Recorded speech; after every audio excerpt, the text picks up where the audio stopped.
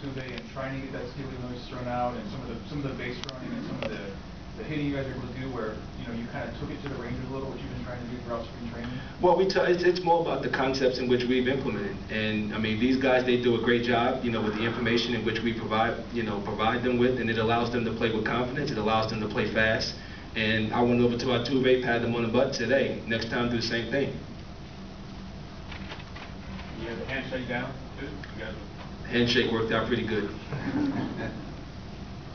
Anything else, guys? How about Maxwell coming out of spring, didn't do that well? It's one of those things. A lot of times people can get caught up in the numbers. You look at the batting average and you go, wow. But like I told Justin, as we watched the course of the spring, I mean, I think he was like fourth on the team with hard hit balls. And sometimes batting average can be kind of a stat that can look one way, but the guy's putting together quality at bats and he's squaring the ball up.